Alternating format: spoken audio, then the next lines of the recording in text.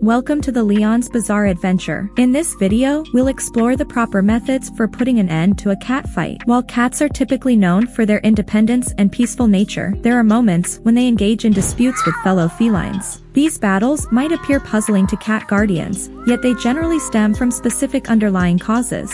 First and foremost, we need to distinguish between different scenarios that can trigger a fight. How you should respond will vary depending on whether it involves a stray cat fight or a conflict occurring inside your home among your own cats. Keep this distinction in mind as we continue with this video. One of the most interesting aspects of cat fights is the role of vocalizations in their communication.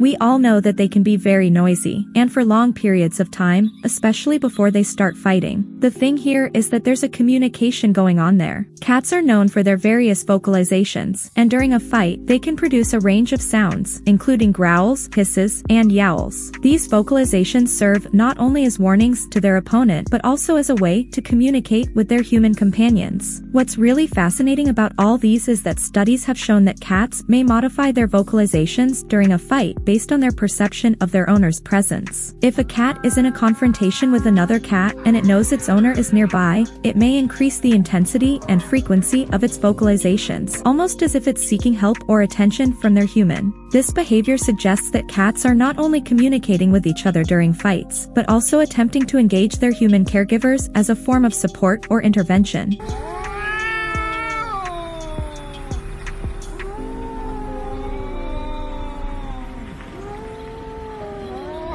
Did you know about this? If not, let us know in the comments. But after all, why do cats engage in conflict in the first place? At its core, the driving force behind cat fights often rests in the realm of territorial instincts. Cats have an innate need to establish and defend their territory, which can lead to confrontations when boundaries blur, and another cat encroaches upon their claimed domain. If you're curious about the origins of these instincts, you'll find a card on your screen and a link in the video description that provides further insight on this topic.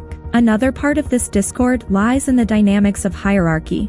In multi-cat households or among feral colonies, the struggle for dominance unfolds through these battles. It's a complex dance where roles of dominance and submission are in constant flux. Scarce resources, whether it's the bowl of nourishment or the cozy resting spot by the window, can also ignite conflicts. Cats, in their quest for sustenance and comfort, may find themselves in a tug-of-war over these coveted treasures. Beneath these layers, there's an undercurrent of fear and self-preservation. Cats may resort to aggression when they feel threatened either to protect themselves or to deter potential dangers. But when it comes to stopping a cat fight, what's the right way to do it? If you find cats fighting indoors, don't shout or clap your hands, as it can make things worse by stressing them further. It's essential to remain calm and composed during a cat fight. Yelling or panicking can agitate them further. Avoid using your hands. Never attempt to physically intervene using your hands.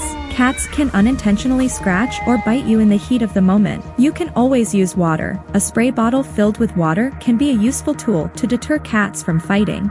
A quick spritz of water near the cats, not directly at them, can break their focus and stop the fight. If none of these work, throw a blanket or towel over the fighting cats. This can disorient them and stop the fight. Avoid punishment. Never punish the cats after the fight. It's crucial to remember that they were reacting to a perceived threat or conflict, and punishment can increase stress and anxiety. Check for injuries. After separating the cats, check for any injuries. Cats have sharp claws and teeth, and even minor scratches can become infected. If either cat appears injured, consult a veterinarian. Now, if you're trying to sleep, and outdoor cats are keeping you awake, you can try to distract them with a loud noise, like clapping your hands or using a whistle. This might startle them and briefly interrupt their fight. I hope you enjoyed the video. If so, please don't forget to leave a like.